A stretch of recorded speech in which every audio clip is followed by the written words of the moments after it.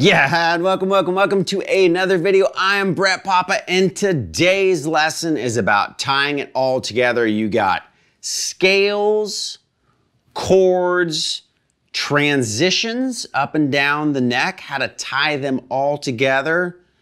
Maybe a little like, chromatic pizzazz just in there, just for fun. If you are new, welcome. Make sure to subscribe and click the bell to be notified. And don't forget to check the links down below in the description box. There is a link to brettpapa.com where I got courses on all this kind of stuff. And the membership, which is all of my stuff, plus the unreleased stuff like the new mixing major and minor pentatonic course and the Hendrix course. Lots of stuff. So check that out. It funds everything here, all the guests as well. So anyways, how do we tie it all together? Well, let's take major pentatonic, right? I think a lot of people struggle more with major than minor. You have to be like you have to really pay attention to being melodic in major pentatonic. So, nice one to start with is A major, right?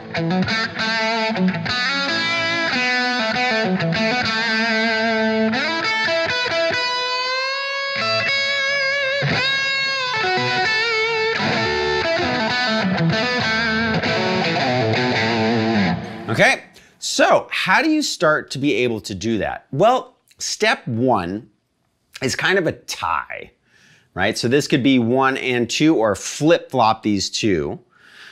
But I would say knowing the scale is the obvious, right? So if you don't know how to find a major pentatonic scale, go to the root, right? So an A in this case. And then go down 3 steps. If you want to find that common like position 1 shape like this,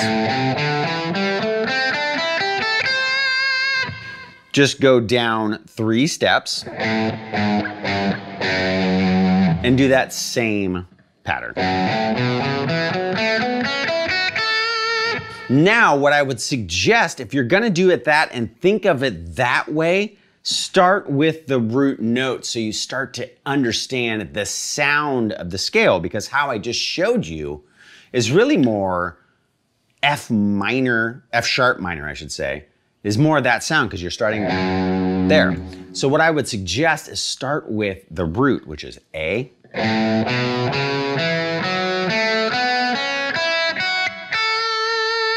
And it's gonna take on more of that major sound. Okay, that's one way that you can find, the pentatonic shape. Or if you're thinking about chords and you're like, okay, here, again, this root on the low E, and you think about this chord shape, just know that position 2, or shape 2 as I like to call it, is right underneath your fingers, okay? So the shape part of it and the chord part of it together, that's where everything starts to happen, right? Because if you notice when I did this chord right here, right, and then I played,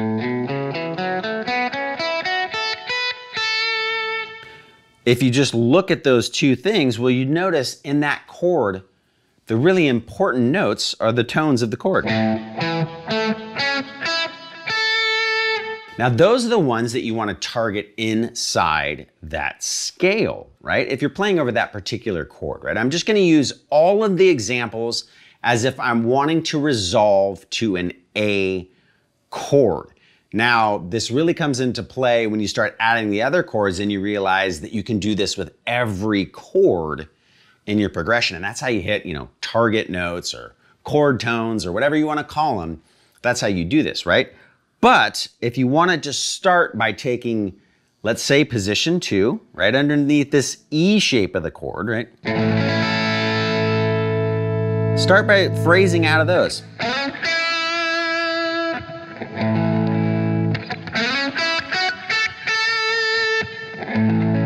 Right? I'm sliding in on the 3rd of the chord,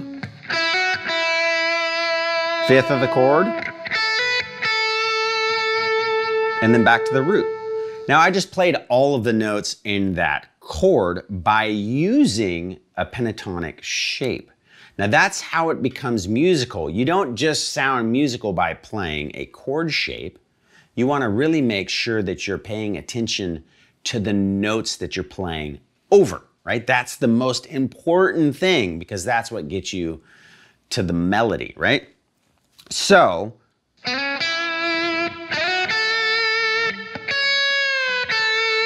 even noticing when you do bends, are you bending into another chord tone when you want to do a bend? Bends are such a cool way to add emotion to our playing, but you want to make sure when you decide to bend that the bend is purposeful. It's not just some random like note, like I'm going to bend this note and it's going to be awesome. Well, that does not always work. Okay, so if I'm in this shape 2 of my pentatonic, A major pentatonic,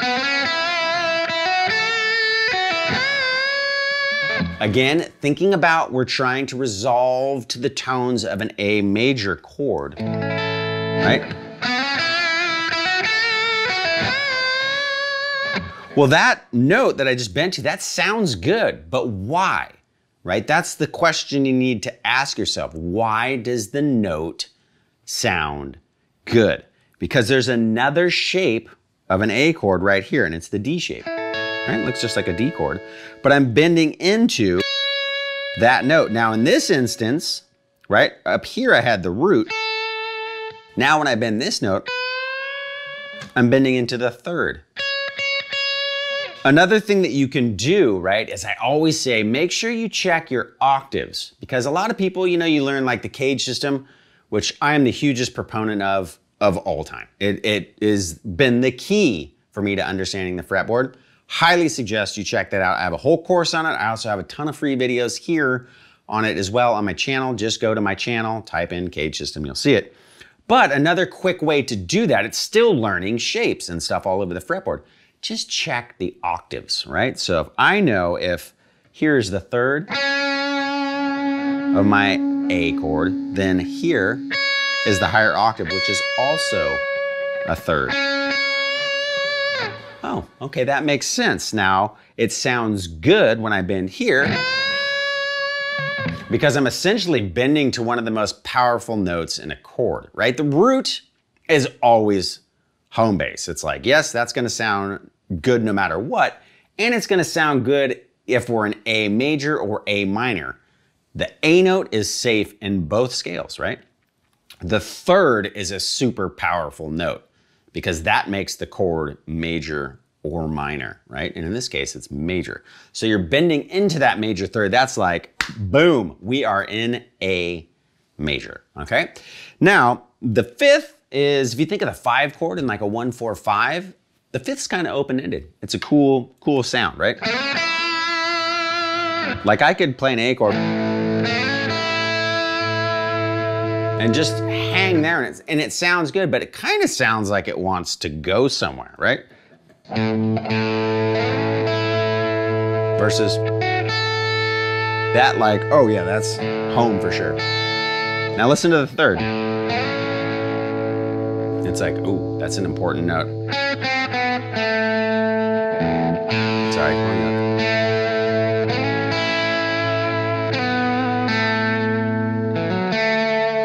Okay, so if we're learning right now, I would suggest learn all 5 shapes, right? You got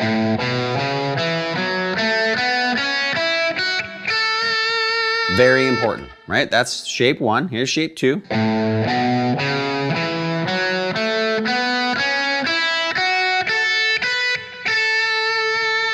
Shape 2, shape 3.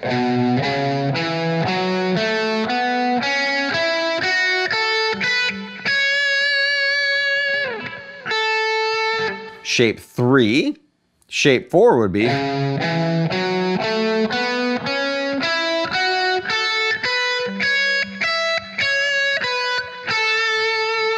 Notice I'm always going back to resolve to the root, okay? So you get the sound of what we're doing here.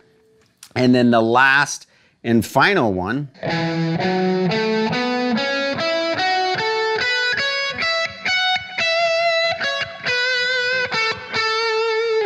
Okay, so again.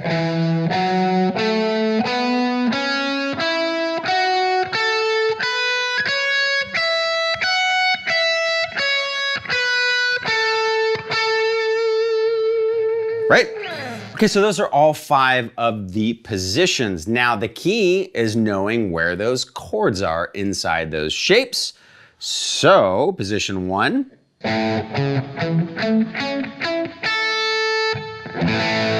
You would have either the A shape, right? Think of your A chord. Or if you're a proponent of the cage system, this G shape is a great way to think about this, because it really hammers in. Cool thing about the G shape is it teaches you more of how to arpeggiate position 1.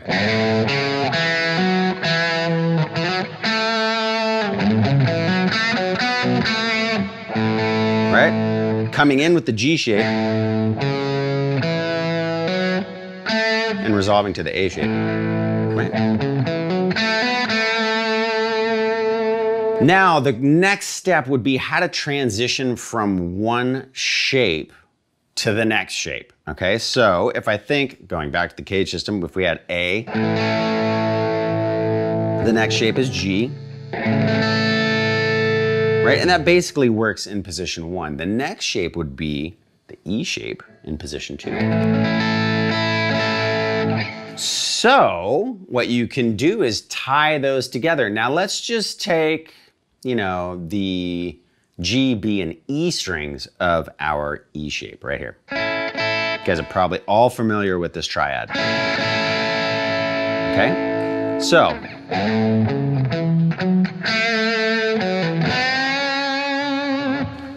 all chord tones. Here, here, here, here, here, and then bending into here, right? We can do the old faithful classic Southern rock bend. Why does that work? Bending into the 3rd, hitting the 5th. 2 notes of the chord. All of the notes of the chord. 3rd, 5th, 3rd, root, root. Okay? One way to do it. Now you don't have to take this whole shape. You could be like,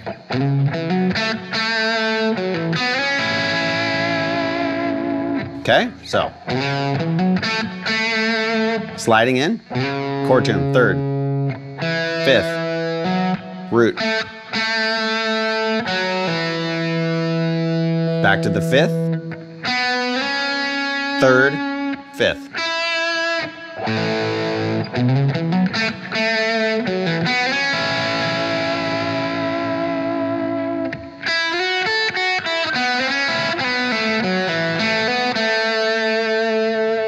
All chord tones. 5th, root, sliding into the 3rd, 5th,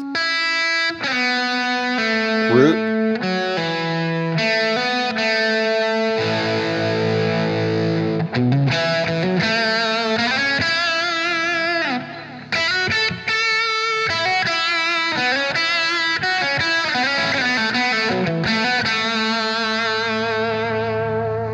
okay, now, so think about that.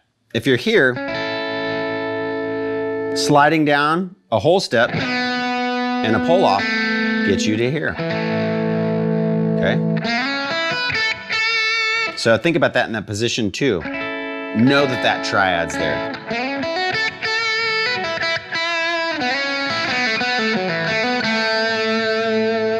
Now the cool thing about this is there's also, know your pentatonic shapes because, and I say shapes because underneath chord shapes like this, those pentatonic positions are always gonna be there, okay?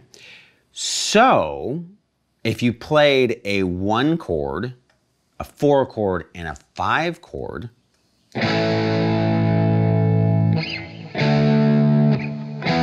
like this, underneath this shape of a chord is always going to be this pentatonic shape.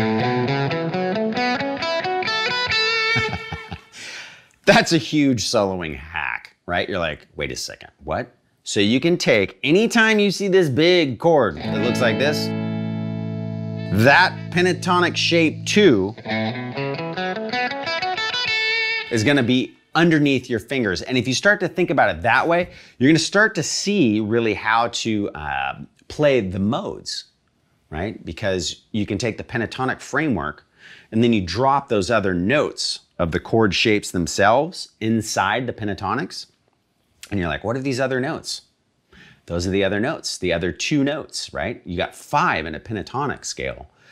But if you can see all these chord shapes and what pentatonic shapes fit around a chord, then you fill in all those gaps, right? So suddenly you understand, oh, this is why it's Mixolydian.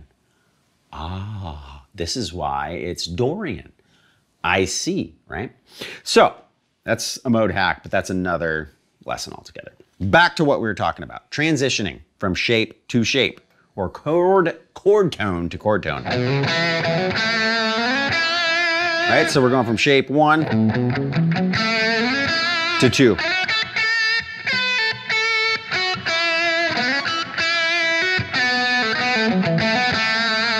What about, you know, this shape, the D shape? Okay, now position 3, oops, sorry, and position 4 share those notes. So I like to think of this, the root is actually in position 3 if you talk about the D shape, okay?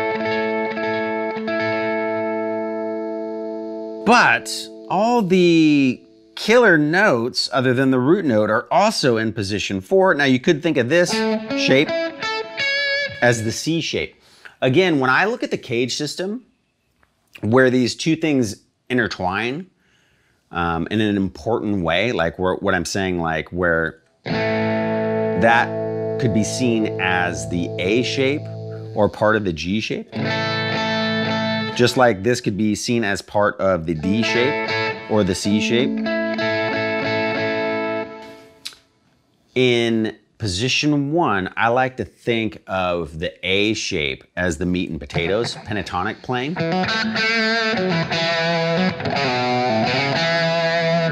Pentatonic playing. If I want to start to interject arpeggios, I like to think of the G shape.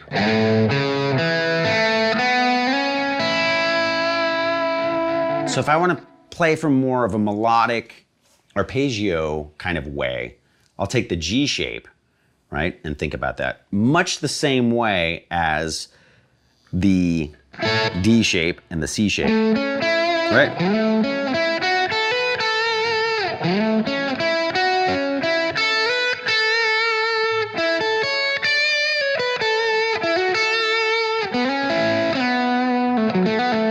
Whereas I'll think of position 3, where the D shape is more of the transition like pentatonic. Now, why did all those notes work, right? So position 3 is super important in major or minor because it's a perfect transition spot. Because look at our chord. Look at those notes right there, okay? Underneath my fingers. So when I slide from position 3, all whole steps, when I go and resolve to that note, okay, check this out. I've slid into my 3rd, right? Remember, think of those octaves. So, slid into my 3rd. Now I'm hitting the 5th, and when I go, I'm hitting the root.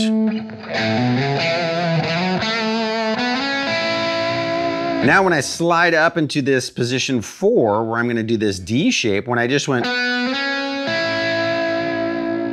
now, right, if I look at this, there's my 3rd, there's my 5th, okay? So check that out, cool lick.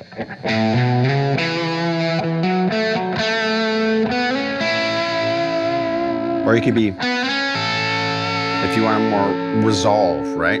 This would be a cool way to get into a lick. Where if I did that same approach but hit and ended on the root, it's more of like a resolution lick.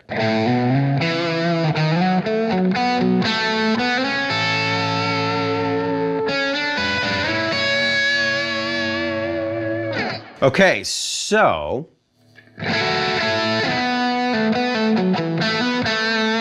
right? Chord tones. Part of that D shape. Root.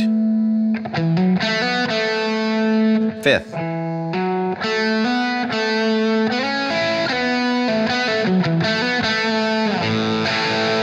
Doesn't sound great. Now, when you see the A shape, right? So back to position 1. A lot of times I come in thinking of the G shape. When I want to think of this A shape, right?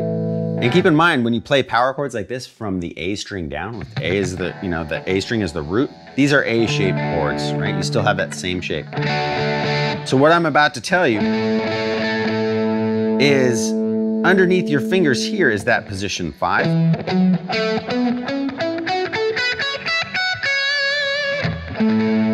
So it's a really cool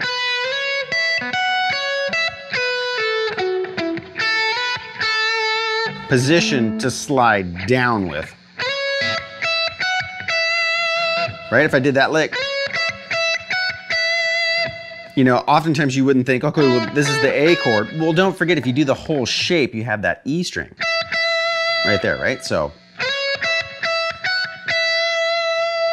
which in this case is the 5th of our chord, right? So you got 5th, 3rd, root, 5th.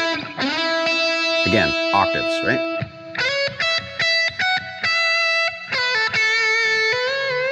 So when you do this lick, killer bending lick, right? You're bending into the 3rd and you're hitting the 5th. Back to the root.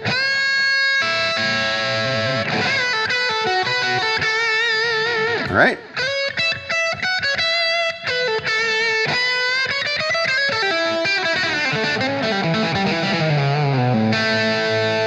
Now, when I did that, right? A bunch of jibba jabba noodling. Auctioneering, those are auctioneering licks as I like to call them. Sold to the pentatonic player with the gold top. Okay, so the way I was able to do that is I can mix major and minor together. Now, again, like I said, membership has the major and minor course already in progress. It's gonna be freaking massive. Like, why do I do this? Why do I make 12-hour courses? It's gonna be freaking huge, okay? So, if you like mixing major and minor, check the link down below. Okay, so I'm able to mix those scales together shape-wise. But the reason it works, again, is because I can see these. So when I put a minor,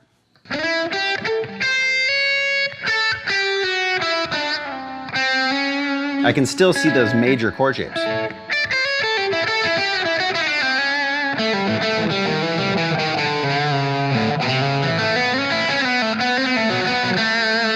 Now that gets to be kind of crazy, right?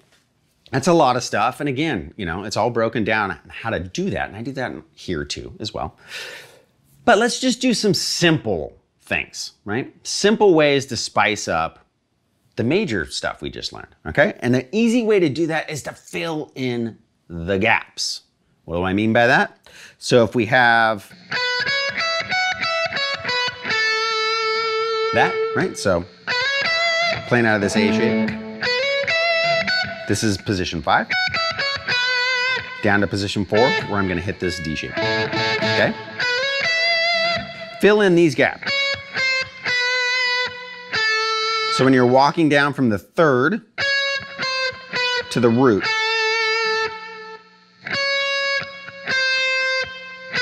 and then whole step. Now it doesn't just have to be like this. It can be, right?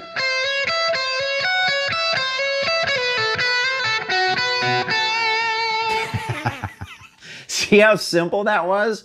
But it made it super cool. And all I'm doing is just filling in and coming at it from different ways. You're sliding into a note that really does work. From a half step below. Into the third. To the fifth. Walking down. Right? And then. So that's the other way to do it. So a half step down.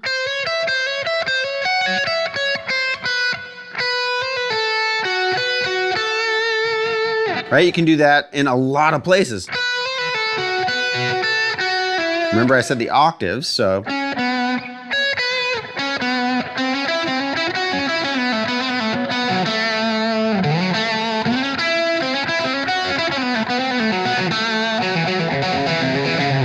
Again, third to octave, or third to root, I should say.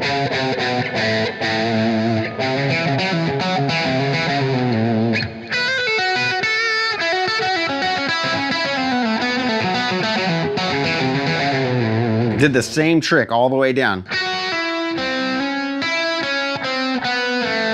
Third, root.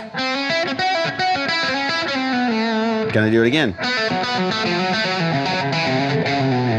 Now you can do that here too, right?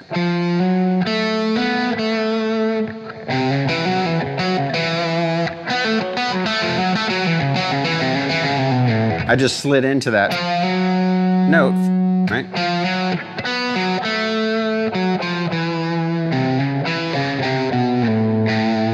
If you don't hang on the note for too long, you don't resolve to that note, the ear's like, wait a second, what was that? It like almost snaps you awake from predictive lick noodling to something that's like a little bit ear twisting. It's like, oh, wait a second, hold on a minute. What's going on here? And it starts to get you to pay attention again, right? So, you can do that here, right? There's that same thing. Third.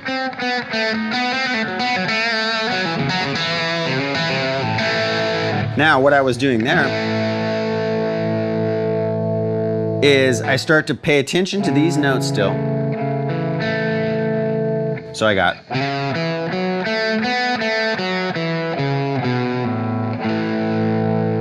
Now, what I'm going to do now is I'm going to mix in the minor pentatonic.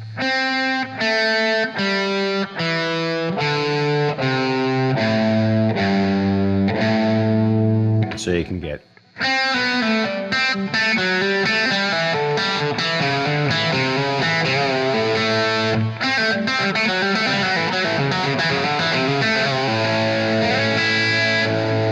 So maybe like right?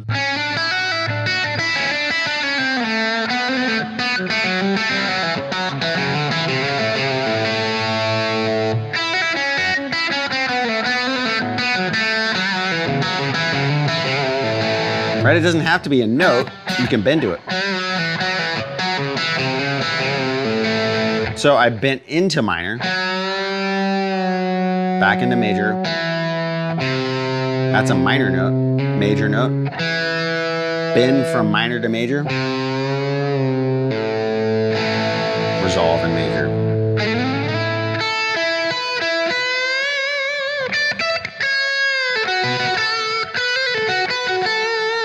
Right?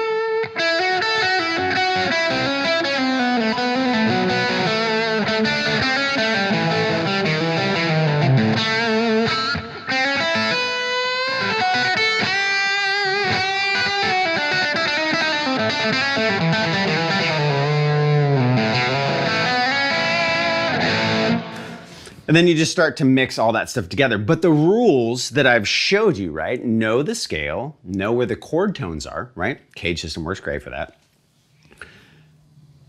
But then you start to fill in those gaps, right? Which is not rocket science. It's just like, use your ear. Don't sit on the in-between notes. Just graze past them, right? So that adds another level of, you know, something interesting. It's like another color, right? You got a palette, you got red, you got, you know, blue, yellow, whatever. And you're like, well, I want to make green. Okay, well, think of blue and yellow coming together to give you that cool green note. Now, if you land on the green note, it could make you and your ear want to barf. So green could be vomit if you stay on that note, but it's just a little splash to get back to, you know, green. And then suddenly it's a big sea of blue with touches of green, and it's like, oh, that looks like an ocean. Whew. I haven't even had a lot of coffee this morning, and it's just like, la la la. Anyways, that, I guarantee you, if you practice that and the stuff that's in this video, and pick a chord to resolve to, right? So if you're gonna play over this stuff, like, just resolve to the one, right? The root chord, A. Pick A major, and in each one of those pentatonic shapes, find the notes of the A chord and target those notes. There's only 3 notes in the chord, right? So it's not too hard. There's only 5 notes in a pentatonic scale, so right off the bat, there's a lot of possibilities, right? So find those notes. Once you find them in one spot and you work your way around that scale shape to where you're resolving to chord tones, then take it from one shape to another shape, right?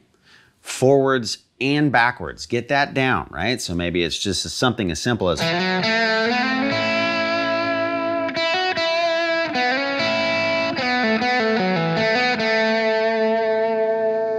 very basic lick.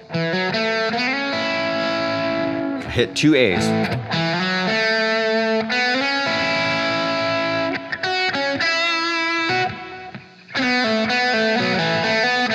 Right, 3rd. Pull off the root, pull off the root. 5th. Root. Okay.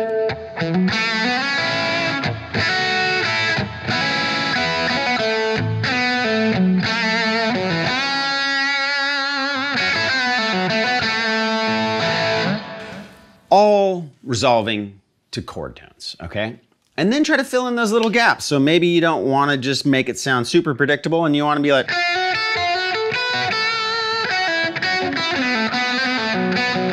I'm gonna add a little.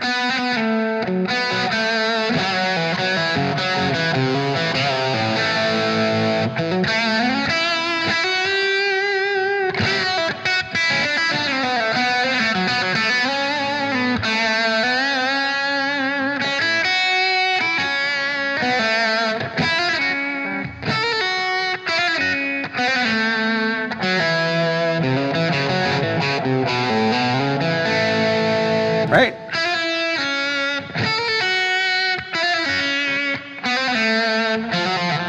See, that's the barf note. Don't want to land on it.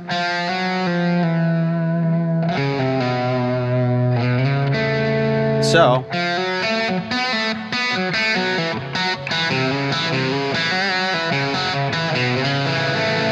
hit 3 barf notes.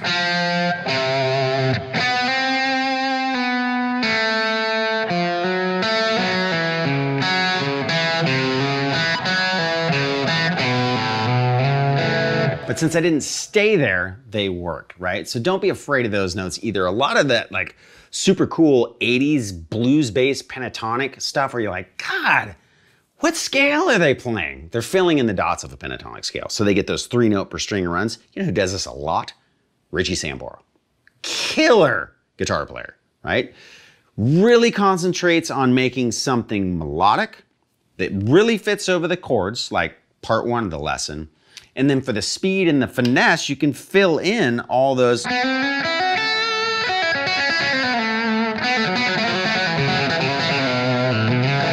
All those other notes, and it gives you an opportunity to play 3 notes in a row, which can really build up the speed quick. So that's kind of a cheat way to rip through pentatonic scales as well.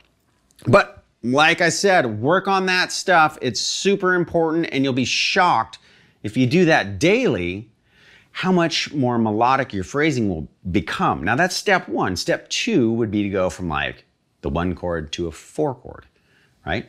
And see how you can take those licks from the first chord and then move them into the next chord, right? So A to D. So my A, 1.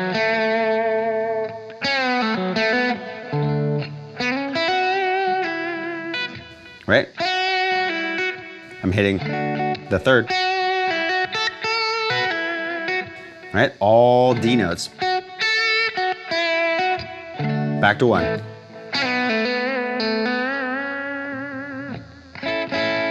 Right?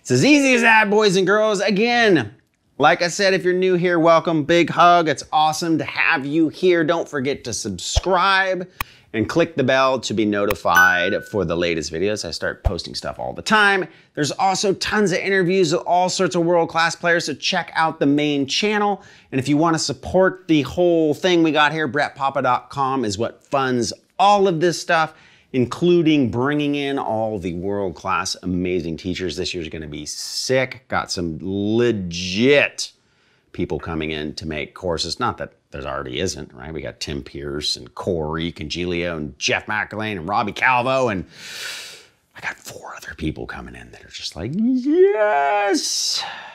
But that's to be continued, but that's all brought to you by brettpapa.com. Check out the membership. Like I said, if you are into this sort of thing, there's a caged course, and also in the membership, you get all my courses, but there is that mega mixing and major minor pentatonic course that is in the works, but you already get access to what I've done. And there's that Hendrix course everyone's been waiting for like 2 years. Like 30 videos of that one's already in there too. So check that out. You guys are amazing. Thank you so much for the continued support. We'll catch you next time.